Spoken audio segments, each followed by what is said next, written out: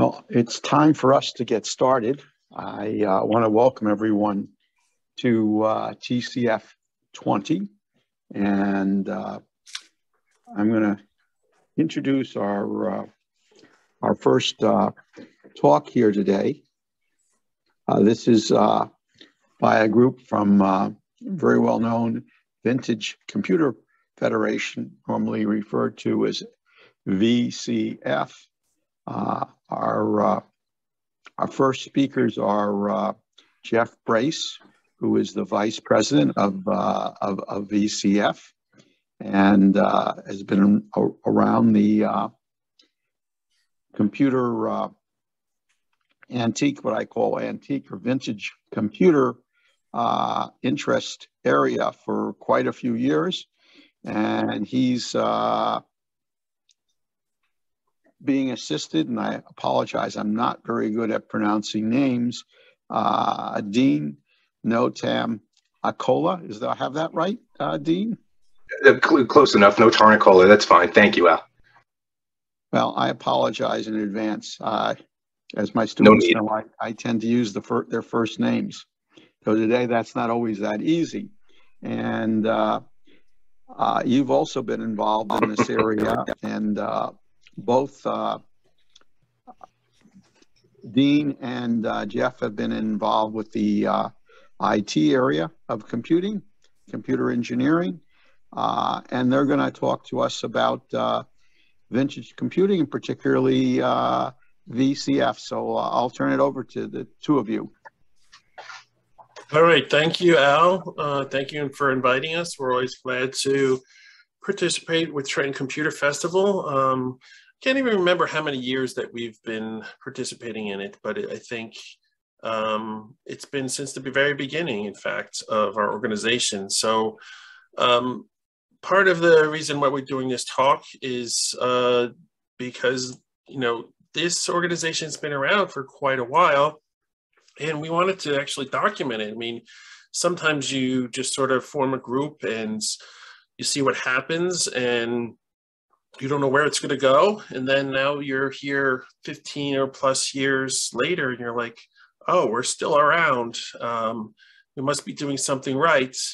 So we wanted to start to record the history of that before it's forgotten, before people start to forget. And sometimes you have to do a little bit of digging and research. So I personally started in the organization in 2008. I originally collected Commodore 64s, and that was my first home computer. And then every summer I would bring it out and wanted to play with it. And then I would want to go to different computer festivals, but they were always far away. They were California, or they were in Chicago or Toronto. So then I found out this Vintage Computer Festival East in 2008, and I showed up. And then from there, I started to get involved. One of the members, he's the president of the group, found out that I lived locally. So then I started to get involved with it a lot. So the beginnings of the organization. So we have to go back to 1997. In 1997, a guy named Salam Abraham, he made a post on CC Talk, which is Classic Computing Discussion List, and just to see if other people were interested in these older computers. I mean, this was 1997, so there were people, the history of the vintage computers, the 70s and the 80s, and then different companies started to disappear, like Commodore, and other companies merged, and then everything either became a PC clone or a Macintosh. So at this point, then people are starting to get nostalgic. They're like, even though it's 1997, it's like, all right, well, I used to have a Commodore that was 15 years ago. So he posted on there, and also on Usenet, and he thinks it was the ComSys Apple II news group. And at that time, there was not a lot of vintage computer discussions. So it was sort of a new term because it was still relatively recent. So he was just looking to see if there are other people interested in these older machines. And he was surprised that there was a lot of interests. People develop personal attachments, and that's how a lot of our organization and the hobbies started. People were attached to them either as a home computer or a work computer. So in 1997, he posted that, and there was a lot of interest. And so then he created the Vintage Computer Festival in 1997 in California. And it was not called West at this point. It was just Vintage Computer Festival. So he got a bunch of people, he got a bunch of great speakers.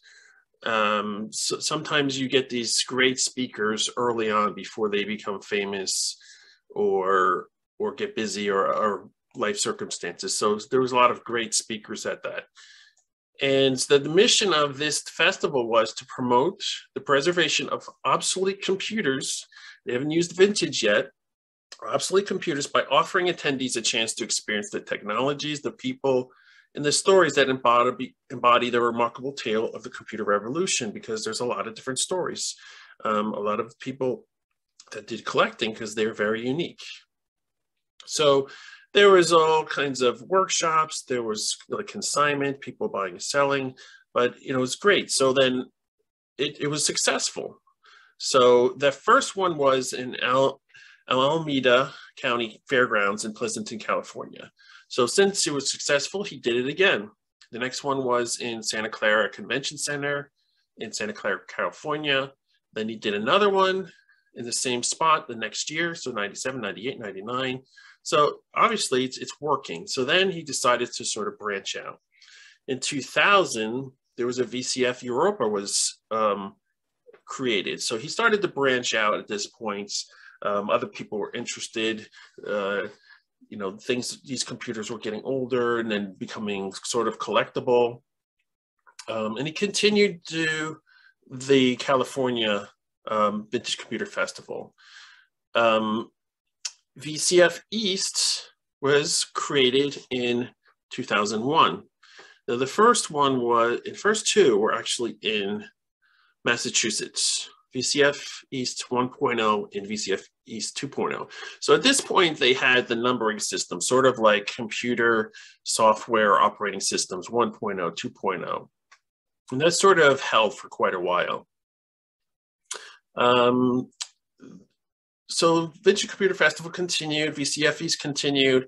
So around 2005, Evan Koblenz, he had responded to someone else, Andy Myers. He had posted something on, maybe it was CC Talk, maybe it was another one.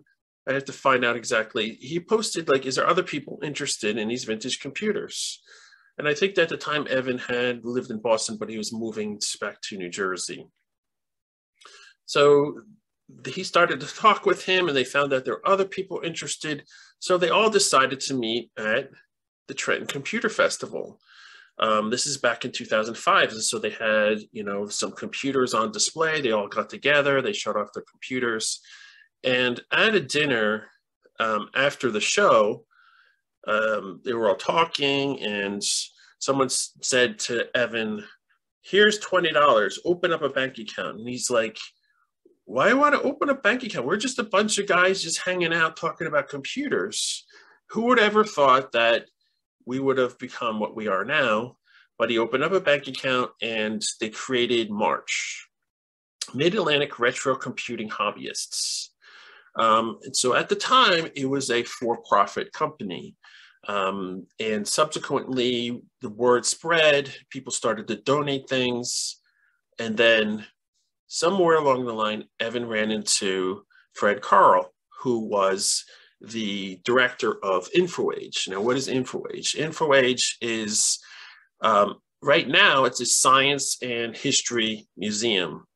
Now, there's a lot of history of this organization. It goes back all the way back to Marconi. So Marconi actually had a tower there, and part of the tower is still at this location. And then when World War II happened, there was a lot of Cold War research, radar. There was a Diana project where the first, it's a radio telescope, and the first weather pictures were actually taken there. So there was a lot of Cold War research, integrated circuits, so there's a lot of history there.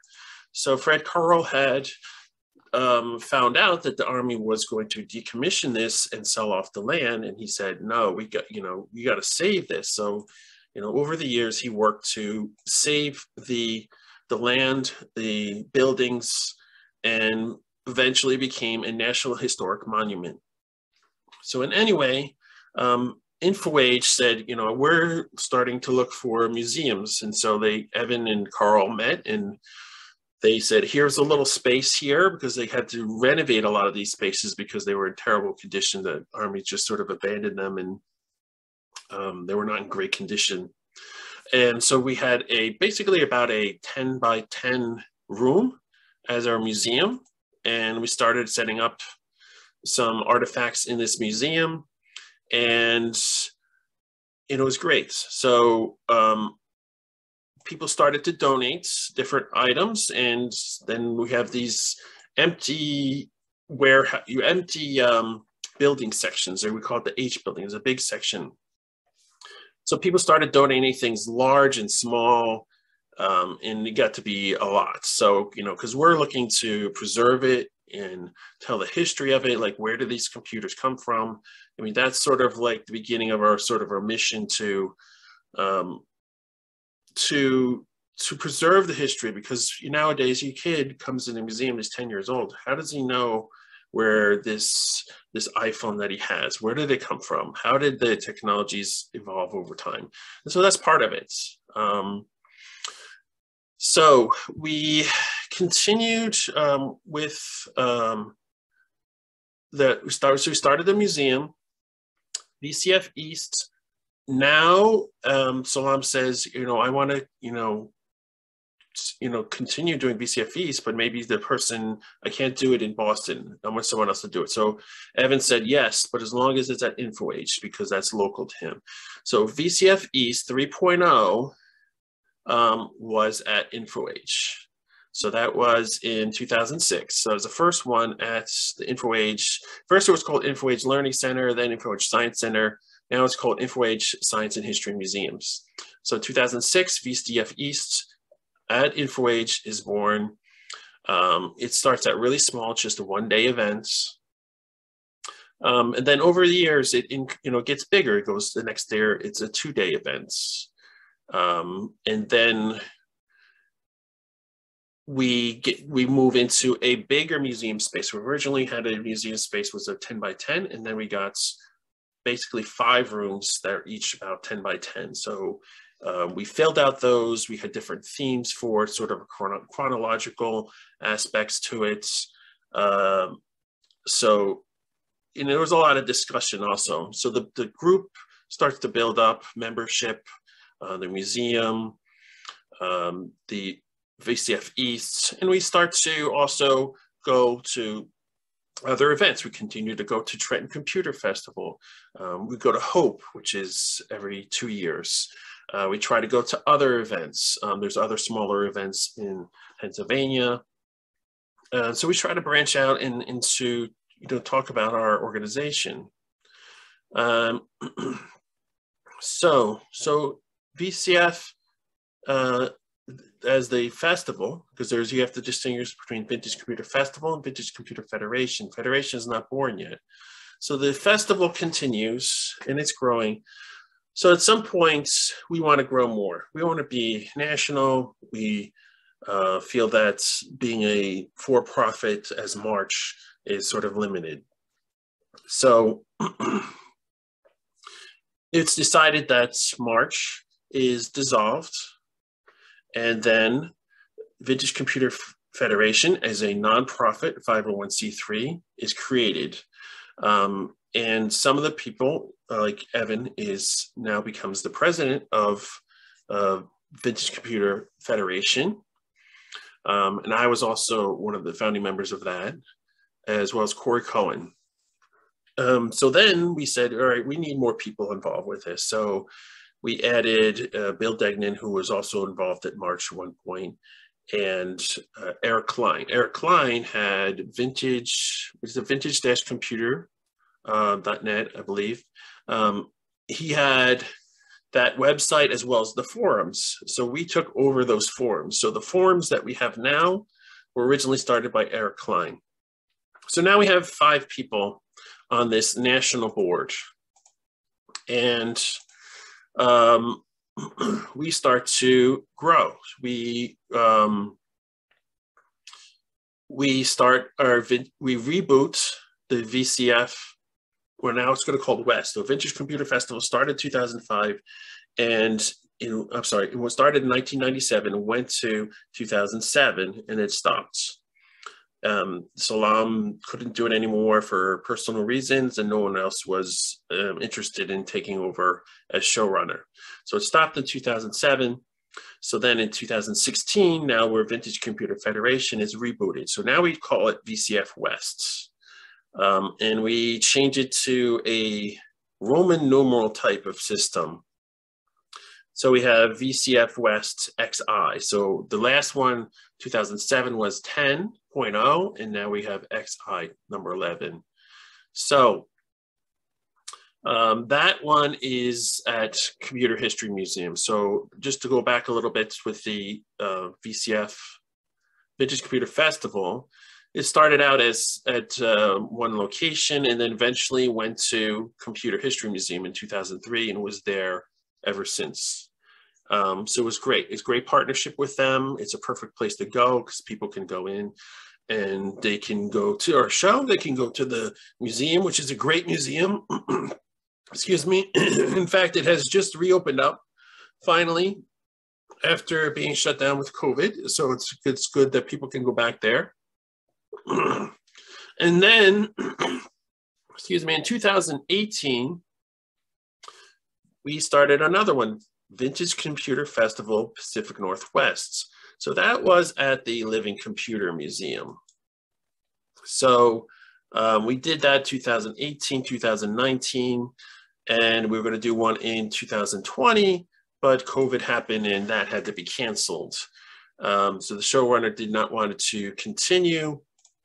At that point, there was no one to replace him. So Pacific Northwest didn't continue. And I should also mention, just briefly, that the Vintage Computer Festival, which started in California in 1997, it branched out. It branched out to many places. Europa in 2000, East I mentioned already in 2001. There was an Italia in 2004. Midwest, VCF Midwest was in 2005. Southwest, I guess there was a few of them in 2009, and then Southeast 2013, which that one also still continues.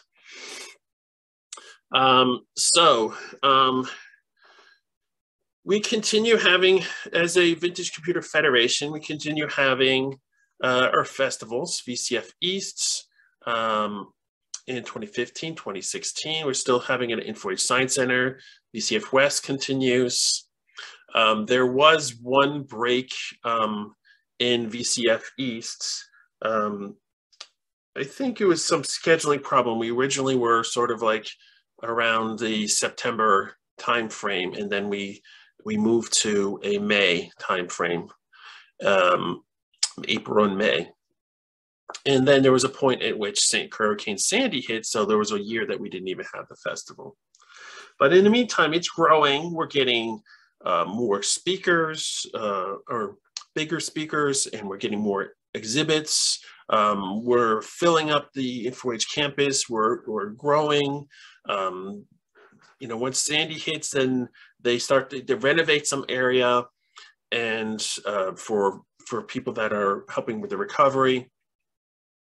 And we eventually had that space. Once the Sandy recovery started to tone down, we're actually able to use that space, which is helpful to us because for a few years, we actually had to have some tents outside, which we were forced to because it was just a lack of space, but it was not the most pleasant in terms of lighting and comfort. So we're glad to have this space. So VCF, Vintage Computer Festival continues. The Vintage Computer Federation grows. We, in about 2016, our museum part expands to double that size. We had 5 separate rooms, and that doubles. We have a bigger space, and so we move everything over there. In the meantime, we had a warehouse space, and we moved it to a different section. That's one part of what we do is to what we call rescue. We rescue different items. You know, people are always looking to get rid of these items. Either they don't know if they have value, or if they know, you know, they don't, they're some relative and they just want to dispose of it. So there's a lot of rescues that we have. So managing the collection in the warehouse is a big issue to manage, because we can't take everything, right? So we do what we can to manage what we have.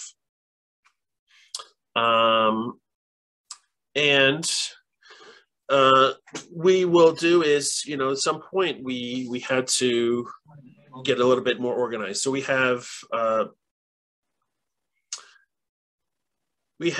Evan as executive director, and then so we create a steering committee to help sort of organize things as we're growing bigger.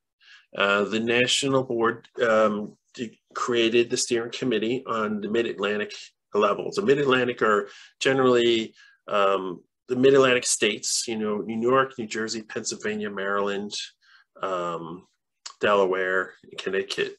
So the national board designated 4 people: Dean Notarnicola, Tony Bogan, Adam Michelin, and Andy Diller, and they added Chris. So the steering committee was a way for the members to have representation in the decisions of the organization, at least on the local level.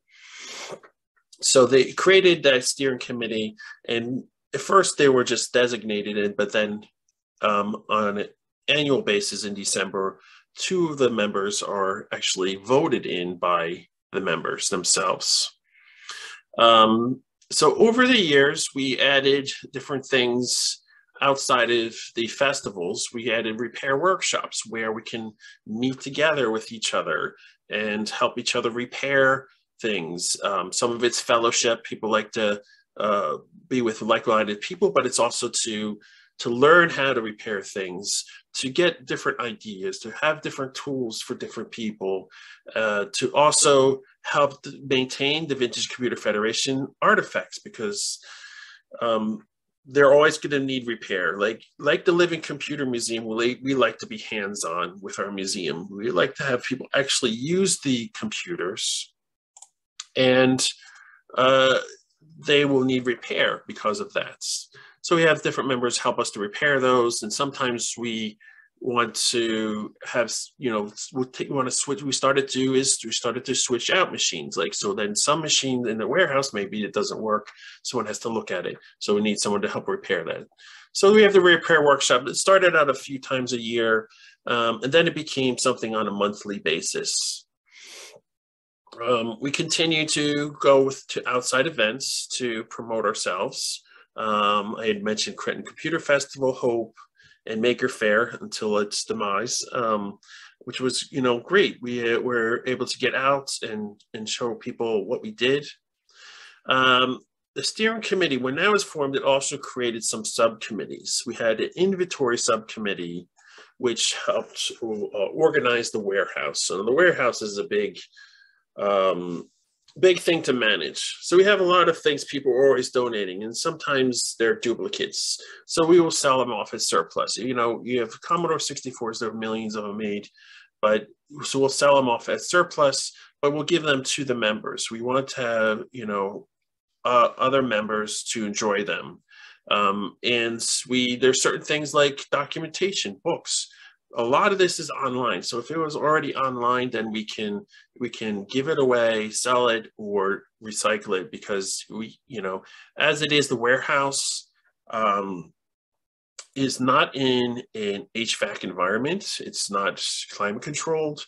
And that's one of the things that we're sort of striving to. As we're trying to get bigger, we are trying to, we're currently involved in moving their warehouse from one section to another because of roof leaking and such. Eventually we want to, it would take a lot of money, but we want to actually have it climate controls. So that's one of the things we're striving to through donations. So in the meantime, we're trying to minimize what we have, put items in the hands of collectors that really would enjoy them and preserve them. And part of that, I mentioned this, we created an acquisition subcommittee. The acquisition subcommittee sort of is a filter, because people are always looking to donate things, and sometimes it's sort of off topic. There's a big debate about what is vintage computers. Everybody's going to have a different definition depending on which museum you are and who you're talking to. For us, we decided, I believe it was around 1995, maybe 1997, around that area, as the cutoff as vintage computers. And now some people want to go further, and it's all relative depending on when you were born. But we, if people come in and say, here's like, Windows 2000 CDs and books, we're not going to really be interested in that. But so we have to have an acquisition subcommittee to sort of filter that out. And recently we created a curation committee. So we have, we still have a legacy of being sort of a hobbyist type of group, but we wanted to sort of upgrade our museum. So we started a curation committee to sort of get signage, check to see about how the computers that we put them on the carts, maybe lower them, so maybe children can have easier access to actually use them. And then we're going to need this especially before our next step. So I can call this Museum 4.0. So we had the 1.0, which is 10 by 10 area, and then a 2.0, which was 5 10 by 10 areas, and the 3.0, which we have now, which was, twice of the last one. So the 4.0 is a huge section. I call it H buildings, which is at InfoH. It's a huge section. It's unrenovated. So there's going to be need for donations for that, to renovate that, to buy the materials for that. So that's another reason why we're trying to step things up to make ourselves a little bit better for corporations. I mean, individuals can donate, and that's great, but when you're talking $100,000, that's a lot of money to renovate a section, and corporations can do that more easily. So we're looking to get into more of the education aspect of vintage computing, and that will be a lot more appealing to corporations. We also started outreach to other computer museums, System Source, LSSM, which is Large Scale Systems Museum in Pittsburgh, and some others. I believe there's some in Europe. And we try to work with CHM, but they're much higher than us, and they'll help us, but they're not sort of on our level, but they will help us as they can. We started a swap meet. One of the things we did at their festivals is we did consignment, which is people would come in to sell their things. They put it on the table, and we would watch it, and we would take 15%. So we decided, why not try swap meets? And we found this huge open parking lot space near InfoH, and we started the swap meet in November. We weren't sure how it would be, but we got 20 people come out, and it was great. So that showed that we can do it successfully, and there was a lot of interest. And then we did it again, April 2021, and it was triple the size. So lots of interest, a lot of people enjoying it. And then we just recently did an indoor one. So the indoor one was a big challenge, obviously, because we couldn't put it all in one spot. We had to do it in 2 or 3 different spaces. But it was still successful. A lot of people were there. A lot of people were personally thanking me. Thank you. I sold a lot of this stuff. My wife's happy that, I get all this stuff out. I'm happy, got some money.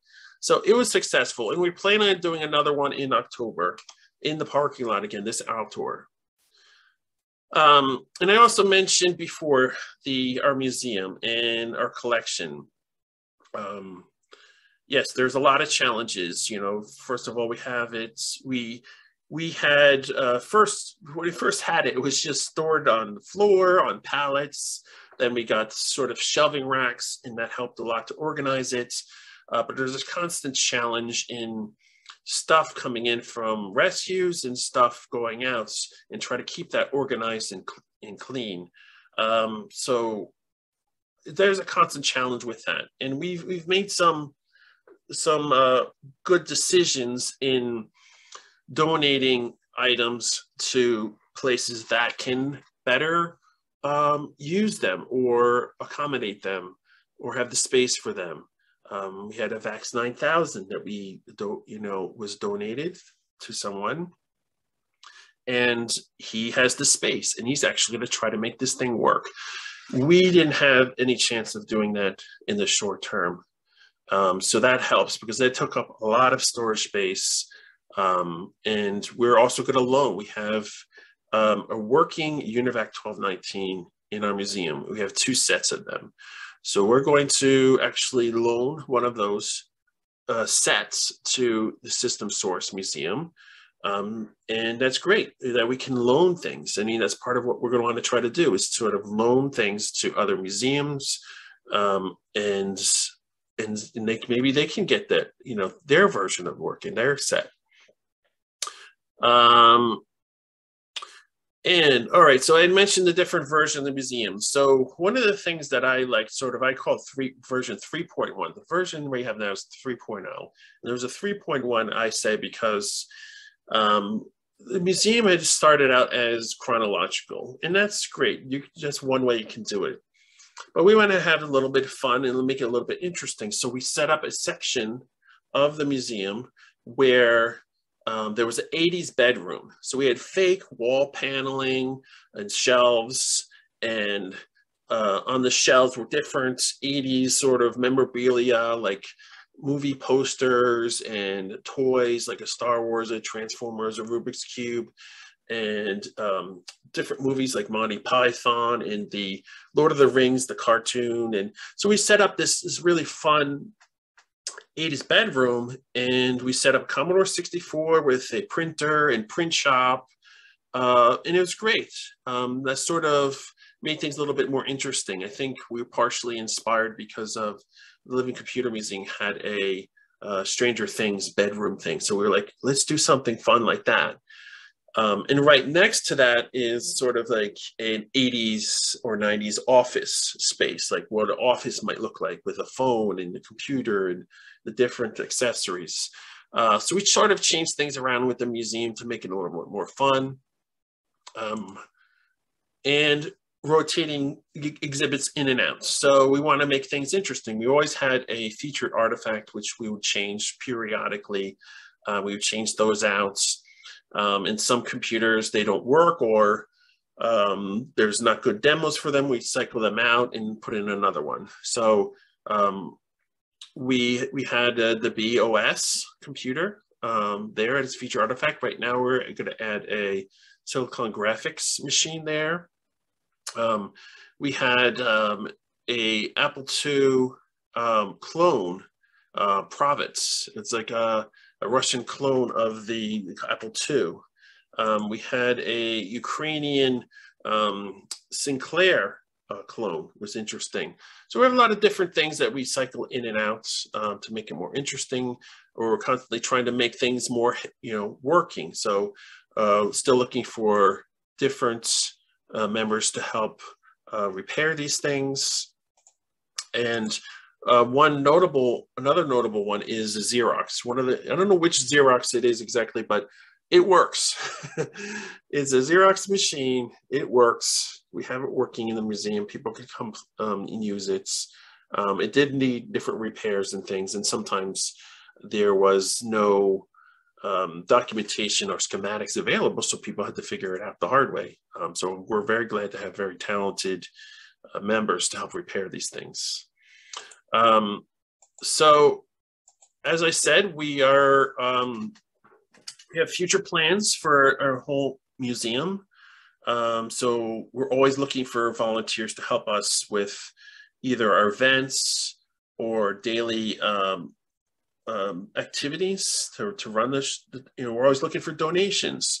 You can send donations to us. You can go through our website, vcfed.org, or PayPal. You can send PayPal donations to PayPal at vcfed.org. Or you can, if you're interested in volunteering, you can send a message to volunteers@vcfed.org. And one last thing. So I'm currently planning for our VCF East, Vintage Computer Festival East. It's in April. We have a lot of, big names, a lot of speakers. Originally VCF East was sort of like one keynote per day. One of the changes that I did was to have multiple speakers, sort of like a conference. Conference would have speakers throughout the day. People can go see the booths at the exhibits, and they can go see the talks throughout the day. So we have multiple talks. And that sort of started when COVID happened. 2020, we're going to have our show in April. COVID happened, we scheduled to October. COVID was still a problem, so we said, all right, let's go virtual. We had virtual, and that was actually very successful. And then we're going to have our, back to our original schedule, April. And COVID was still a problem in 2021, so we said, all right, let's go to October. And then we sort of did a hybrid. One of the things with COVID is that it showed people how to have hybrid ways of doing in-person and virtual talkers. So that was really successful. It was great. And this year is going to even be greater. We have a lot of, one of the things that I like is that there's a sort of like a reunion of the Commodore employees. You have Bill Hurd, Dave Hanley, Andy Finkel, R. Charpentier. There was the anniversary of the Commodore 64. We have Berger Becky. She's coming. Not a lot of people know about her, but if you Google her, she's very interesting. She was early computer programmer. She did Bar's Tale, and she continues to program to this day. So lots of great stuff happening with our shows. Always looking for volunteers, and always looking for donations to help us grow. So that's it for my talk. If we want to have any questions, I'm open up to questions, and Dean, you can always help me answer those if you're there. Anybody have any questions? So just to start out, we have a comment in the chat here. Somebody said Heathkit H8 was my start, which is great. We actually have a lot of Heathkit enthusiasts in our group. I don't know if you still have it, Chuck, and made that comment, but if you ever need help maintaining it or repairing it or whatever, we have a lot of great people. Oh, you don't? Okay, so sorry to hear that. But yeah, that's very cool. That was a true hobbyist computer. It's very cool that you were into that back in the day there. Any other questions? Any questions about like how like what we do, why we do it? I think Jeff, that was a lot. Jeff did a great job describing our history and what we're trying to do, but if we can elaborate at all, please.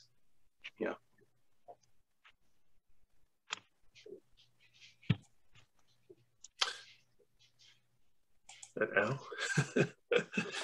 I can comment on, I visited your place several times, and it's really impressive. In fact, that whole area at InfoAge is one that doesn't get enough publicity. around, New Jersey, and for visitors. The state should have it on their list of places to visit.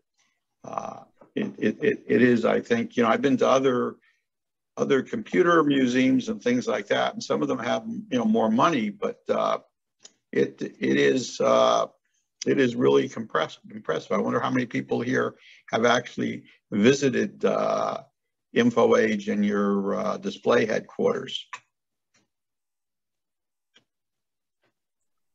All right, so someone is asking, have you thought about getting some more modern systems which will become vintage? They will be more readily available now. Well, so that is, for now, we sort of have a cutoff of about 1997.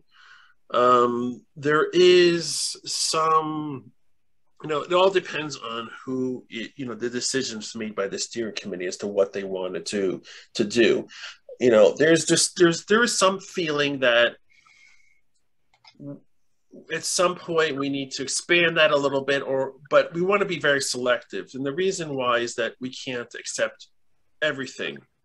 So if we expand our reach to more years, then we're going to need more artifacts. And so we're going to need more donation. So we're going to need more space. So that is part of the issue, is space to store this stuff. So that's sort of part of the reason why I had a cutoff. I mean, there is some interest in expanding. Like someone had donated to us in perfect condition this 2000 compact system, which we kept it because maybe we did want to have that as an exhibit. So that's an exception where there's something that's notable, that's in good condition, that may someday be we want to display. But we are very selective about it just because, the more years we expand, the more we have to store that. So yes, we do have homebrew machines. Our collection, as I'm thinking about at the museum, we have pieces from a UNIVAC 1. We used to have a picture of the ENIAC as sort of our heritage, because John Walkley had actually worked at Camp Evans briefly before he went and retired and created the ENIAC. We have pieces of a UNIVAC. We have a Bendix G15, which is vacuum tube based. We have a George Philbrick machine, which is also vacuum based. It's an analog machine. We have UNIVAC's 1219B. That was a system that was commonly used on naval ships for ballistics control. So, this plane's coming, it's going to figure out where to shoot it, how to shoot it, and account for everything about the curvature of the Earth and trajectory and humidity and everything. We have a PDP-8. It's actually working. We have a IBM, what is it, 10, what is it? The first mini computer that IBM called as a mini computer. We have the Wang 4000. We have a HP 1000. And then we have, we have the homebrews. We have the Selby. We have in the Radio Electronics magazine, the TV typewriter. The SWTPC. We have the Sol 20. The Altair, the IMSI. We have actually a PDP-8 clone that someone had created. It was like a sort of a custom system. We're actually going to try to get someone to get that to work. It would be very interesting. So we do have homebrew computers of the early to mid 70s.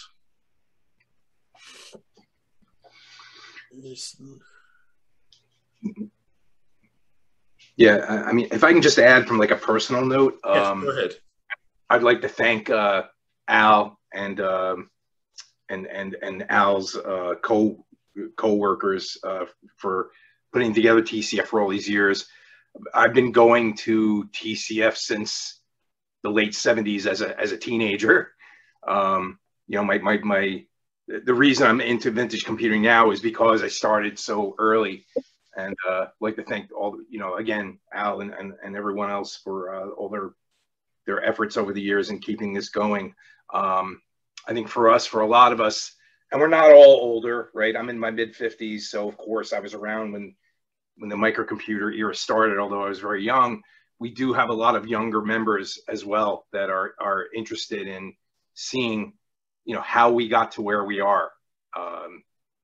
Right? You pick up a modern mobile phone or a modern laptop, tablet, and it's really the inner workings are incomprehensible to someone who's not a technologist. They have no idea what's going on under the hood.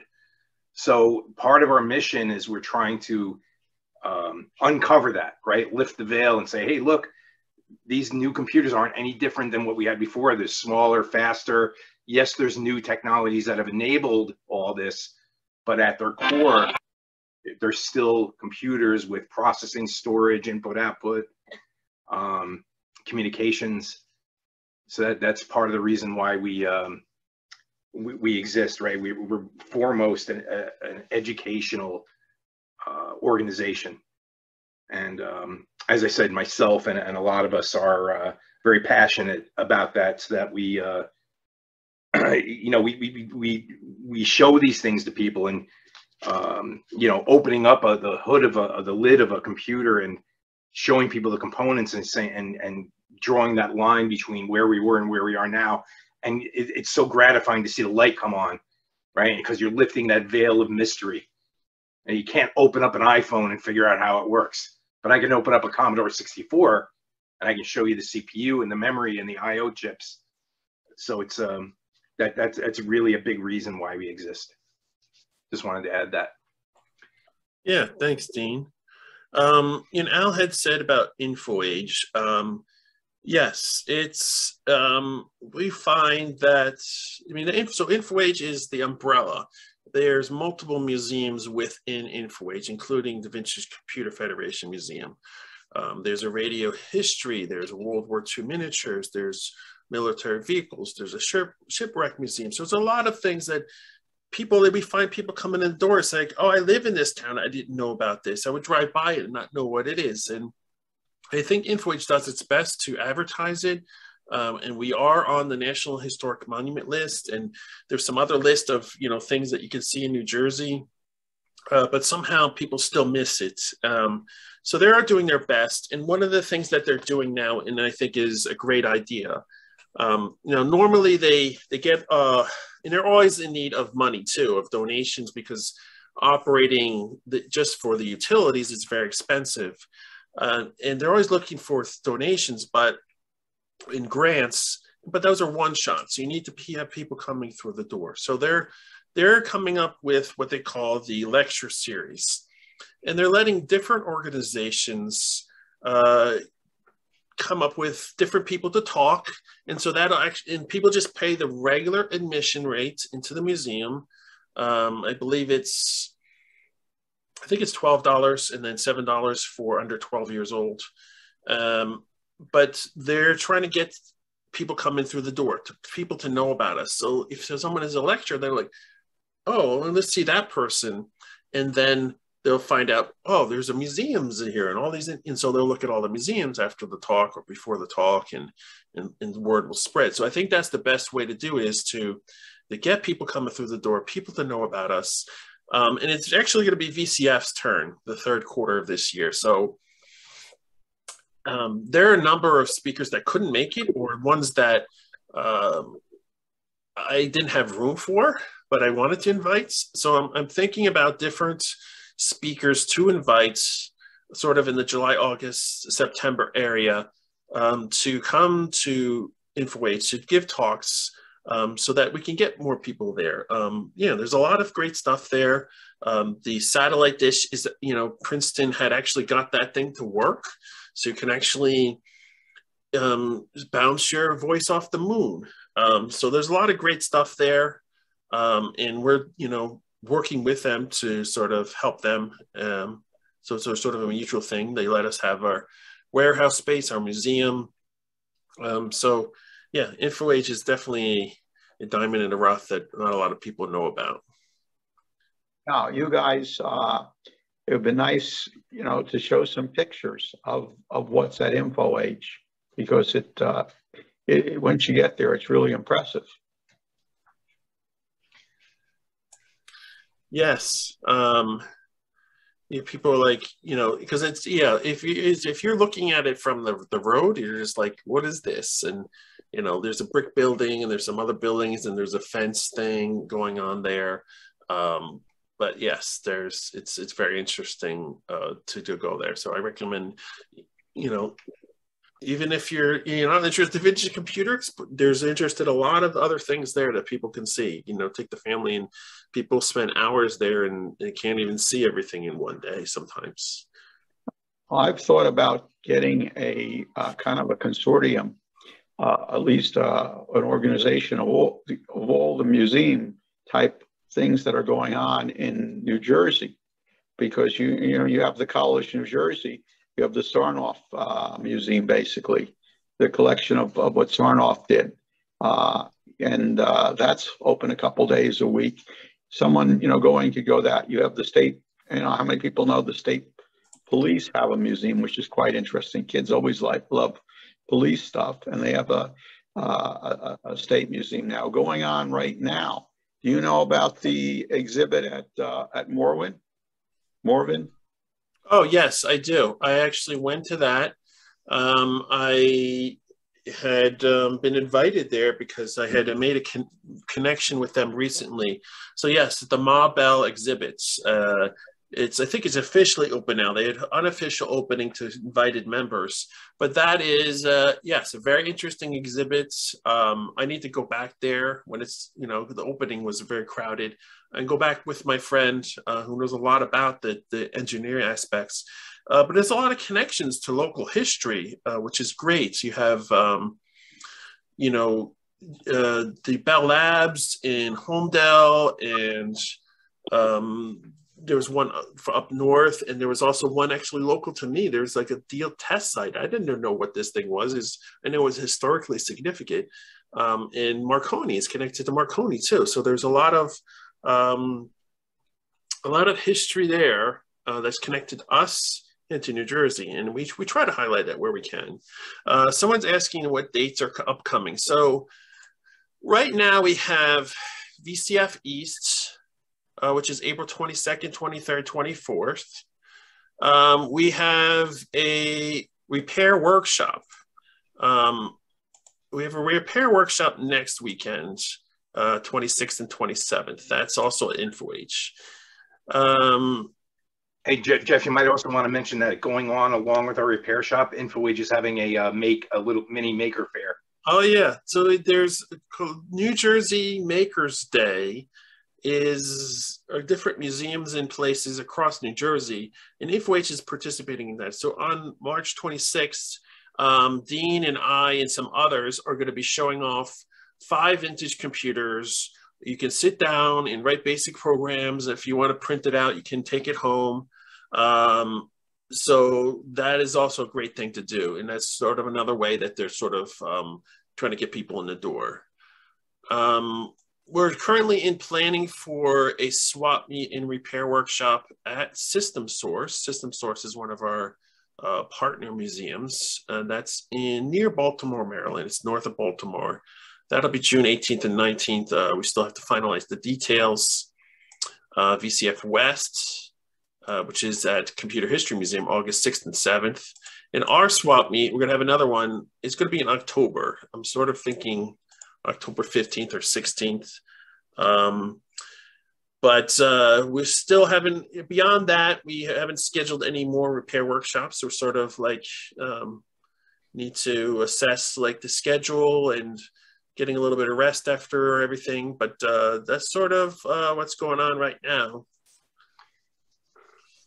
If you want to see a few pictures, I can share real quick, just a few videos here. We generally don't post a lot of pictures of our museum due to the fact that we really would love people to come in and visit. As was mentioned, there's no substitute for coming, not just to see the Vintage Computer Museum, but as Al kindly said, InfoH is a great place to come see, and it's really worthwhile to come and take a look. But I can just share a couple of tidbits here. Bear with me 1 second here. I apologize.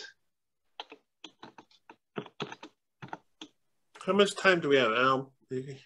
You're appropriately asking that. Your time basically is up at this minute. So right. I think, you know, we're going to have transition.